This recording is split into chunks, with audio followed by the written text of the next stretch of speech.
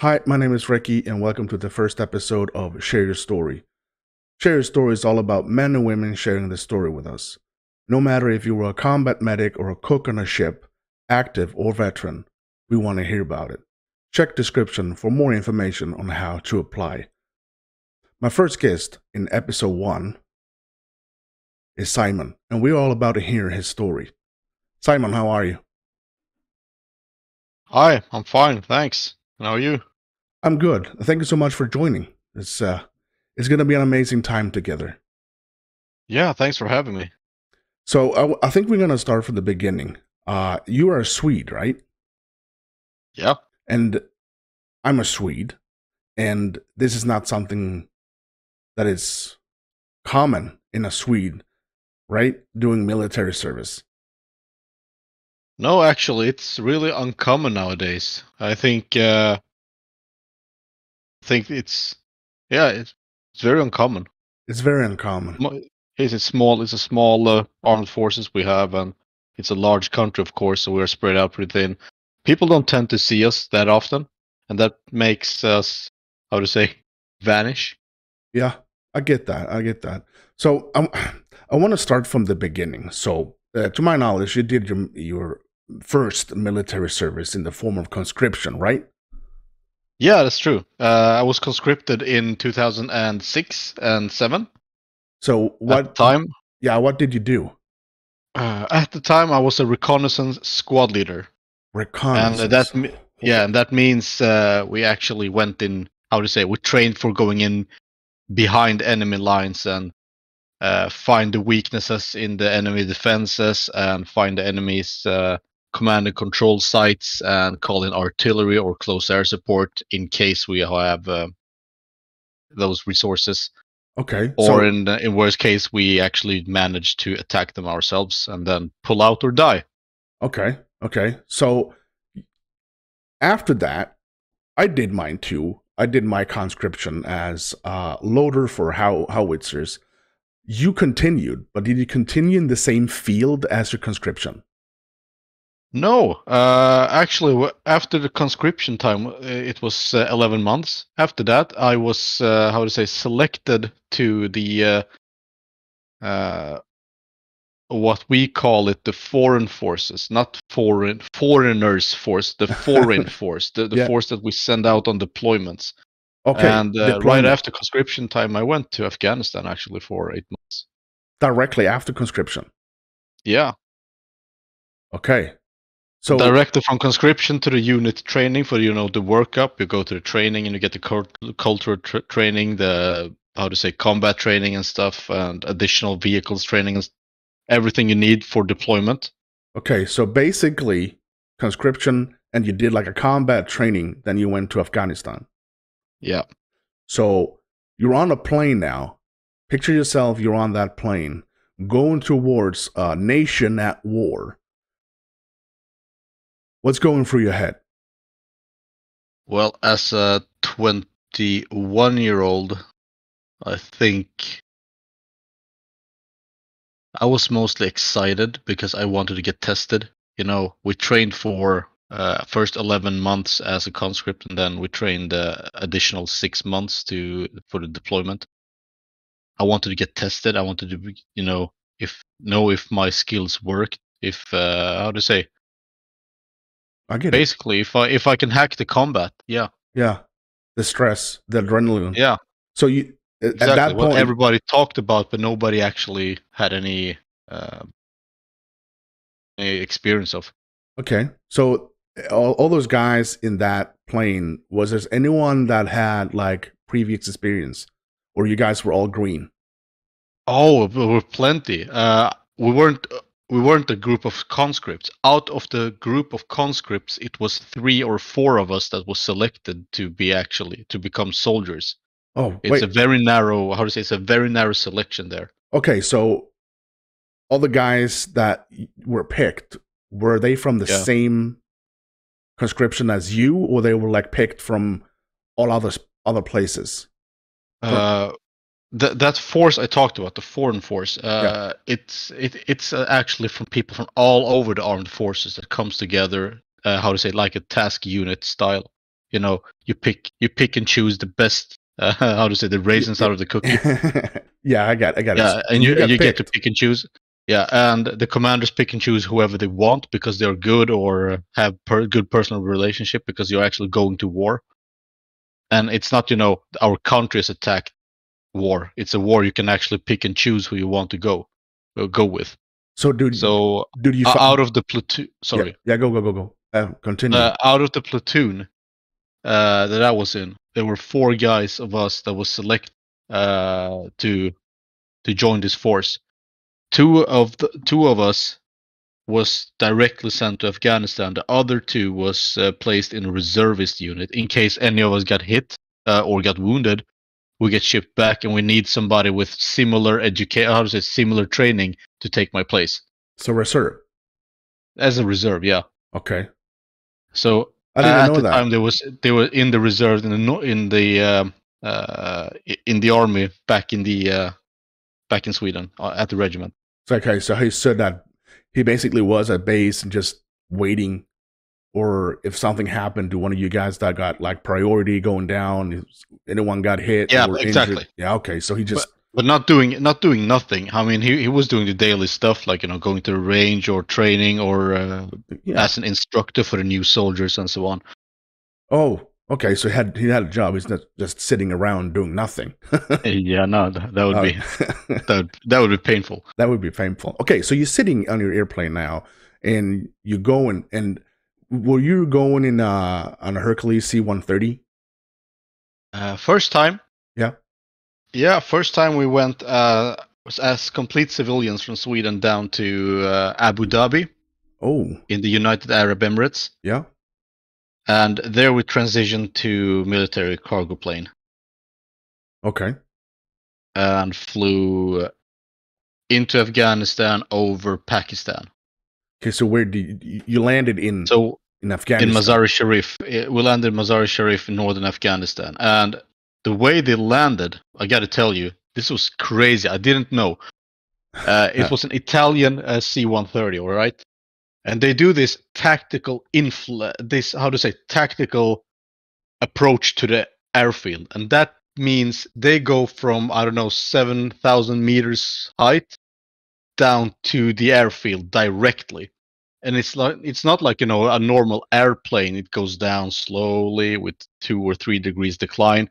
This was like, fucking free fall. Oh, sorry for swearing, but no, it's okay. It was the worst roller coaster pre-party ever. Okay, so this is a precaution just in case he gets shot down by anti-air weaponry, right? Exactly, in case they had these man pads or anything like that in country. So this is one of the precautionary things.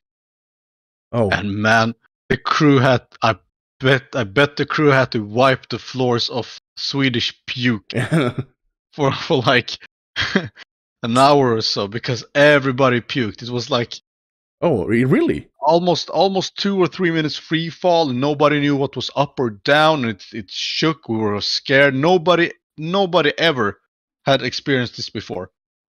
That is amazing, though. That was a good wake up call. It's like welcome to Afghanistan. Now you're at war now.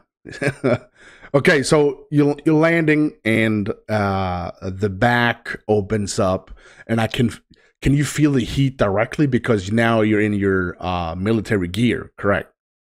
Yeah, no, we're actually in civilian clothes. Okay.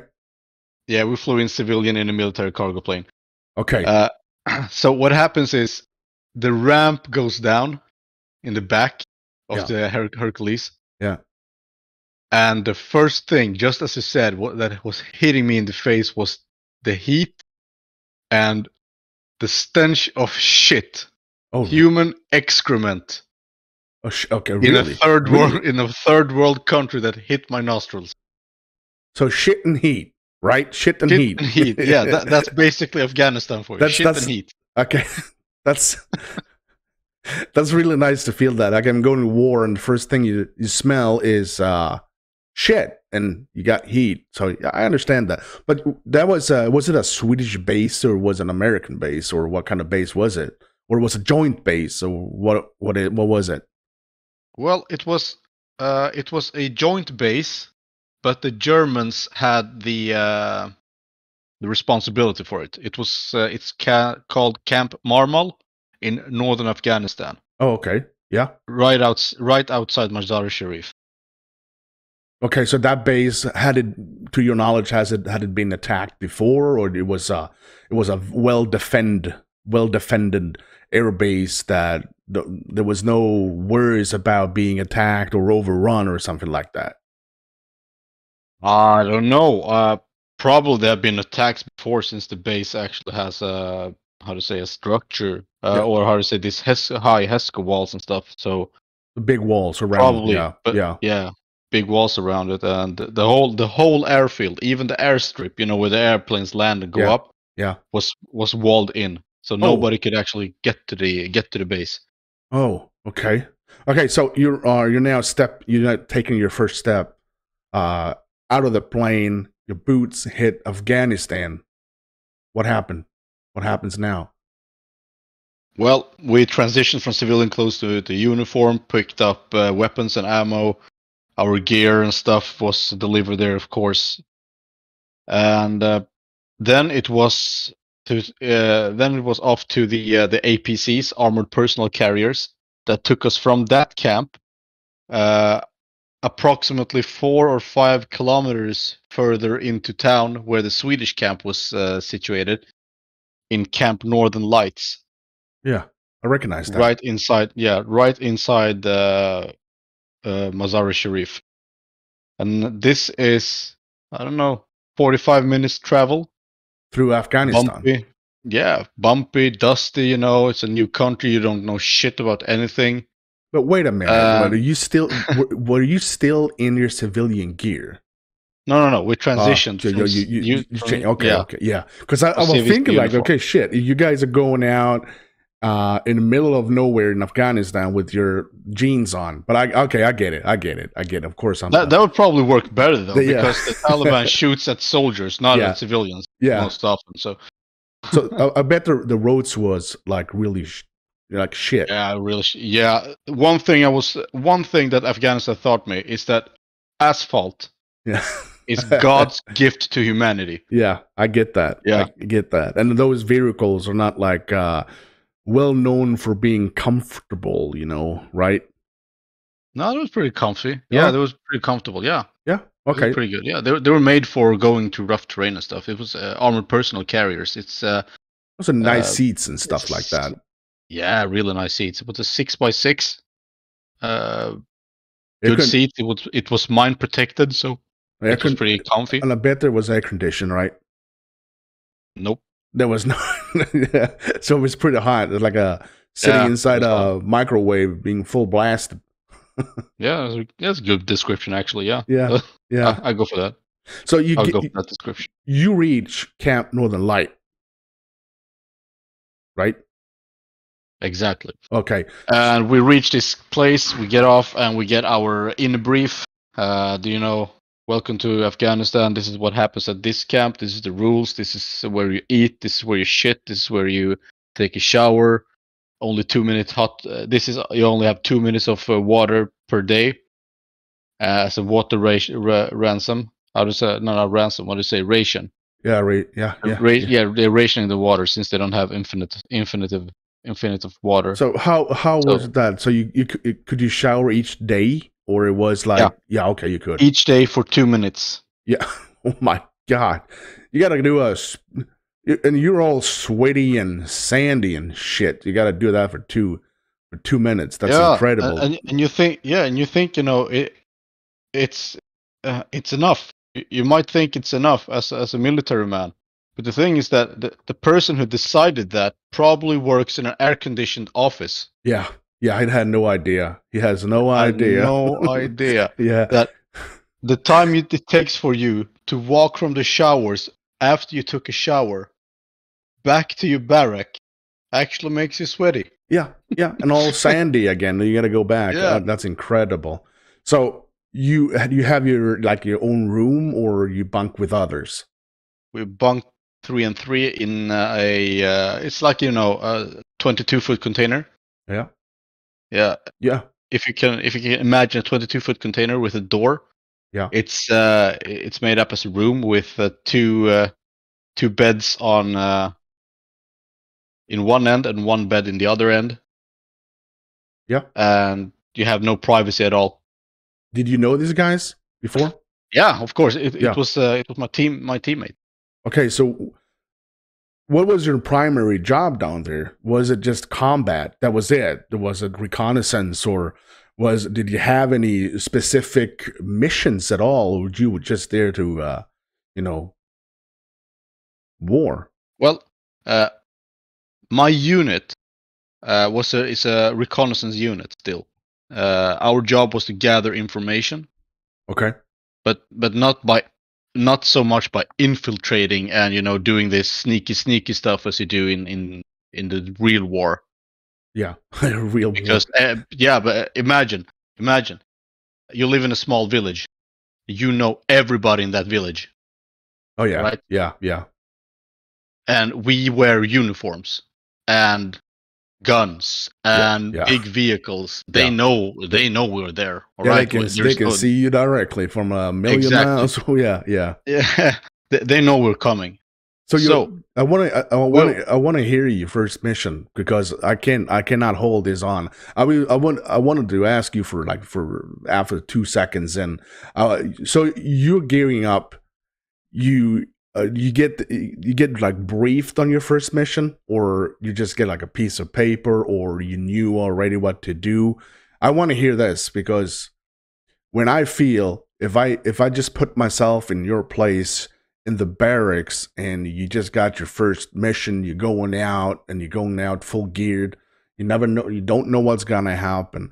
I get like super nervous, and I'm sitting here and I can't imagine. But I'm not military trained for combat, so that basically makes sense. What I could probably defend myself for a few minutes, but I would probably get killed in an instant. But you had combat training. I want to really hear your thoughts. You going out now? You're going out for the first time. You got to have some sense of being nervous. Yeah, of course. What happens is that the platoon gathers. The commander tells us what the mission is, the background of the mission, what the mission is, what the overall goals are, who does what. This 5 questions every military unit needs to be able to answer is who, what, when, where, and why. Oh yeah. Yeah. So all this is plotted out. Who does what? When do we do it? Where? Why? Everything is plotted out. So everybody's in on the mission. How to do things. We do a quick rehearsal on immediate action drills, or quick rehearsal on calling in close air support. A small scenario, just to get warmed up. Oh, so you train like? Yeah. Before you go out, you do this warm up stuff. You rehearse. For instance, the first mission was we're supposed to do this SSE, sensitive site exploitation. So basically, what you do is what we call in Sweden husrannsakan. When you freeze the place. You go into a compound and you freeze it. Nobody moves in or out. Everything stays in place, and you start to investigate everything. You look for in a particular money, house? bombs. Yeah, particular house. Yeah, okay. So money, bombs, and stuff. And this is not reconnaissance business, but still, it's put on the reconnaissance to gather the information, gather the intel out of people or places. So this is what happened. The first mission we actually do. So we get into this house, or how to say? No, we don't get into this house. We rehearse first. We rehearse at the camp. So we look at the house, at pictures, and we speak to each other. Right? How many rooms deep is this? Is there a corridor? There's definitely stairs because there are two floors on this house. For instance, 2 floors or 3 floors, and we start to go through this, rehearse things. We don't have the time to build mock-ups like the special forces do. And I mean special forces, when they raided Bin Laden's palace, they actually built a mock-up on that house and trained for weeks. Okay. We don't have the time for that because we're deployed. Yeah. And anyways, what happened was we we rehearsed, went through the immediate action drills, and then when we felt everything is good, we sat in the vehicles and rolled out. Uh-oh. And Oh, on the yeah. way out, yeah.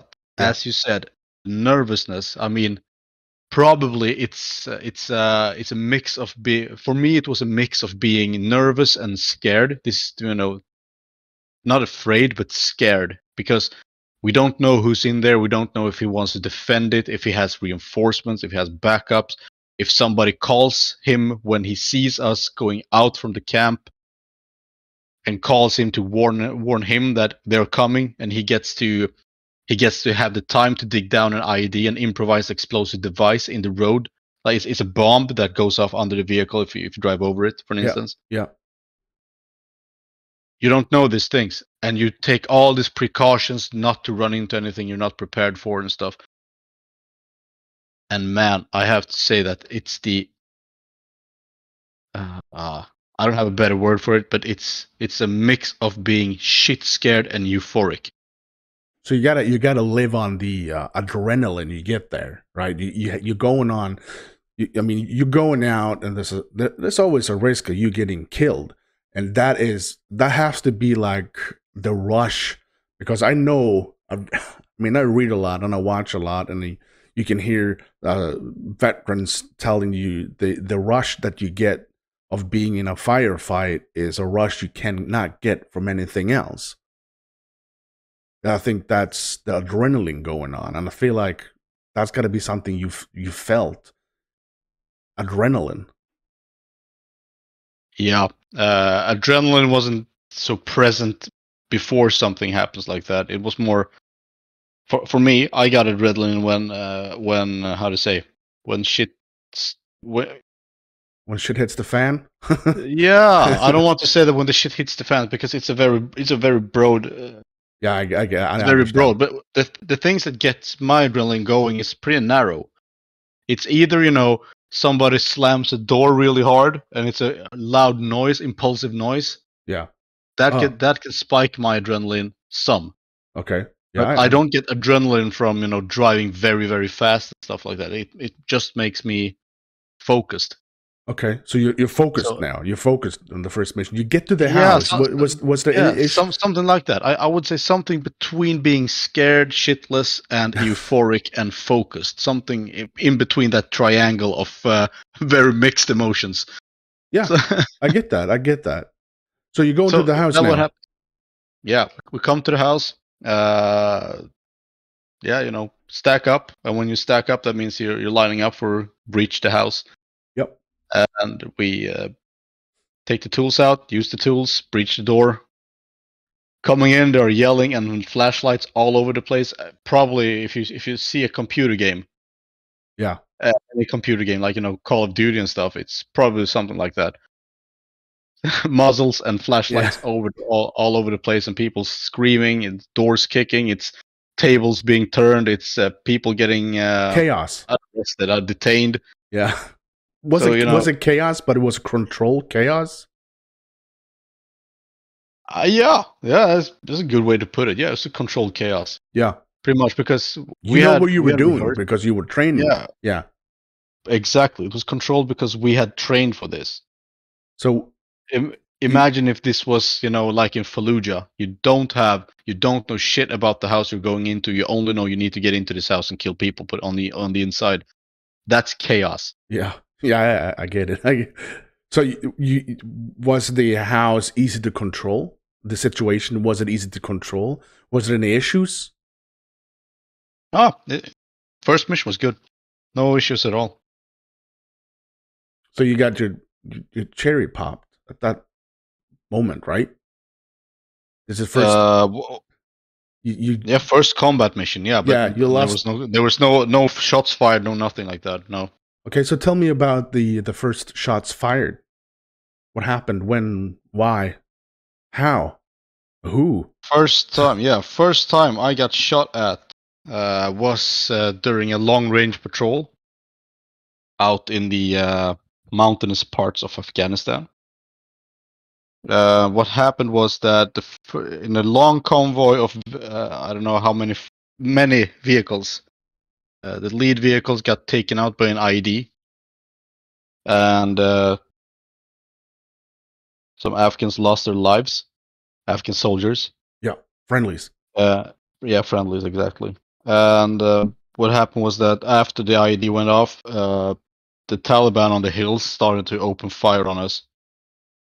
So not only did we have people wounded and dead, we also was under fire now. So we had to return fire, and since my job on the platoon was being the sniper, but not the sniper, more sharpshooter, more like. Yeah, I don't know. You I had don't a know the weapon for that English. purpose. Yeah, you had a weapon for that weapon purpose. Yeah, exactly. To to kick someone's ass from about 1,000 meters away, yeah. something like that. Yeah. I get it. Yeah. Yeah. So I took that out with my service rifle and the long range rifle. Me and one of the soldiers on my squad, we ran a couple hundred meters up to a small, not a hill, but it was it was a little bit higher. Yeah. Not a hill, but it's like I don't know what to call it. It's a bit. It's a bit higher A little bit than high, normal. yeah, a little bit high ground. Yeah, A higher ground. Yeah. Yeah. We set up the sniper rifle there. We started to laze distances to where we thought they were, and I have to tell you, the Taliban doesn't fight like an army, with uniforms, and they stand up and they have big vehicles. They hide. They look like any Afghan. They put their rifles away and walk between the houses to their next position. And then there they have prepared it with a new rifle. They take that rifle up where we don't see him, and he starts to shoot at us. Wow. When he's done, yeah, and when he's done there, he puts down the rifle, walks as a normal civilian, knowing fully well we can't engage him right now because we aren't sure if it was him or not. So our rules of engagement was, tying us up a bit. Anyways, that happened. We saw them. And by the time we started to exchange fire with the Taliban, that was like, the first time I got shot at. They saw us, we saw them, and it began. It was like a... So you guys were shooting at each other? Yeah, it was like, we shot at each other, yeah. You're still here, so that basically meant you did something that you will remember for the rest of your life. Yeah, let's say it like this. The reason, how to say it, my intentions, not intentions, my expectations of the deployment was that I was being tested, to get tested with if my skills was good enough, if the training worked and stuff. Yeah, I got the full, how to say, I got the results. The training works. You got the result.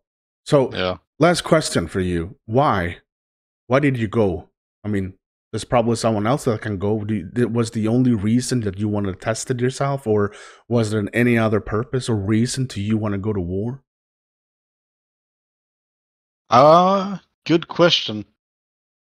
There is, for me, it was because I wanted to, to work with the real soldier and stuff. Because if I can make this analogy, there is not one doctor in this world that goes through the whole education, I don't know, 5 or 6 years at, an academy to become a doctor, and then doesn't go to work at a hospital or with sick people. Right? Yeah. That's a really good analogy, though. But okay, continue. Yeah. So for me, it was, I wanted to become a soldier and do it all the way. Really go to war. Yeah, you want to fulfill it. Yeah, okay. So was that a feeling that you had from young age, or did that come during your time in conscription, or that was before conscription, or? It came during the conscription time, I think, because I didn't really want to join the military at first. Since it's conscription, they, how to say, if you get chosen, if you get picked to go, you have to go. Yeah. So you had to go. Could you deny? So let's pretend a captain says to you that, Simon, I'm going to pick you to go to Afghanistan because you think you're a good soldier. could you on that spot say no? Yeah, no problem. It's all voluntary. Okay, yeah. But why would I say no? I want to go. Yeah, It was something pulling me. Yeah, I don't know. I can't really explain, but I really wanted to do this, live the soldiering life, really, be a soldier, that's a wonderful. go the whole 9 yards from Yeah. training to deployment to the war and back. So how long did the tour last for you? 8 months. 8 months. So how many missions did you do? Me personally, my unit of 6 people, we had 138 sorties on the first deployment. Yeah. On the second deployment, we had 60 sorties, but the sorties were longer. So wait a minute, you did 2 a weeks, second tour? 2 to 4 weeks. Yeah. So you went 2 home, tours. then back again, another 8 months. Exactly. So so one tour is normally 8 months. You did 2, so you did 16. Yeah, back to backs, almost back to backs. Well, I think we could talk about this like forever, to be honest. So your second tour, you felt like you were a veteran at that point. Yeah, people tend to think that they know it all on the second tour. Okay. That's a saying, when you have people think they know it all because he'd been here before. That's pretty much that's it. Because on the second tour, we were on a different duty, completely different duty. And I don't want to hear about it. So what? So it was not reconnaissance. It was something completely different. It was on the omelets, OMLT, operational mentoring and liaison teams. We trained and fought with the Afghan army. So we lived at the big base where the Afghan army was at. There, we gave them training. We gave them, everything they needed to become better soldiers, and then we went to missions. Evaluated their missions and went to the missions with them, and acted like role models for the soldiers and the squad leaders. So the squad leaders, the soldiers, and the platoon commanders had something to look up to and learn from. Learning by doing. They have a role model. You can tell people to do stuff all day long, but in the end, they will do as you do. But that you fought with, you were teaming up with the friendliest Afghan army, and was the combat bigger, or was it still like a small sized, like the guys on the hill? I don't know how many they were, but you can probably not estimate it either because you had no idea. Was it any kind of different combat when you were fighting with the Afghan army?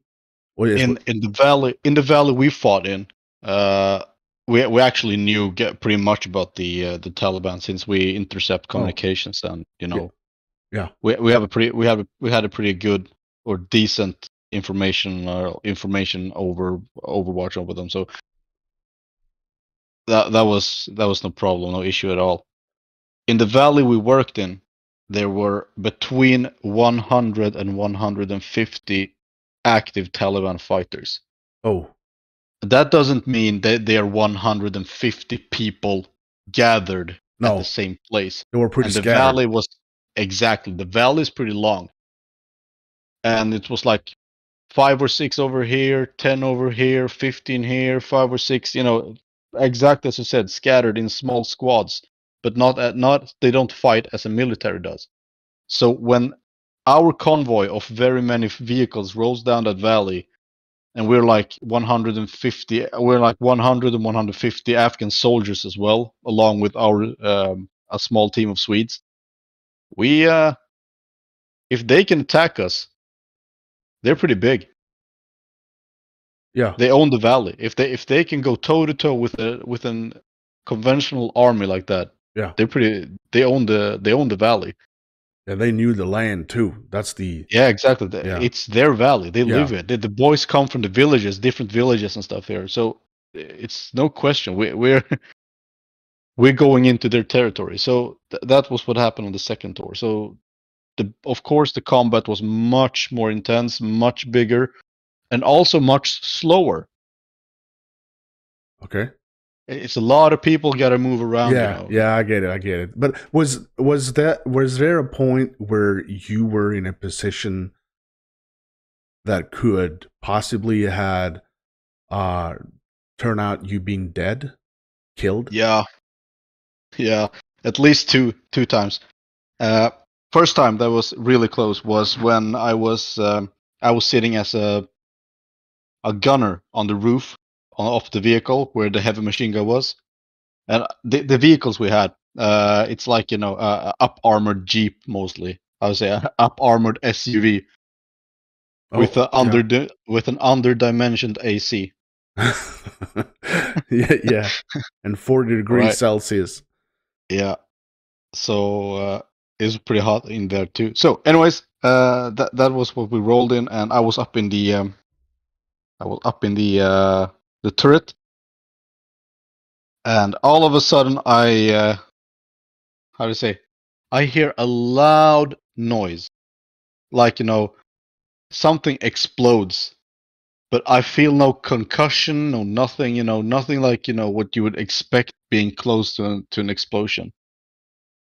And we keep rolling for about 5 or 6 meters because everybody's like, what the fuck happened? You know, it's dust everywhere. And after a while, we realized that they had dug an IED right under where we were going.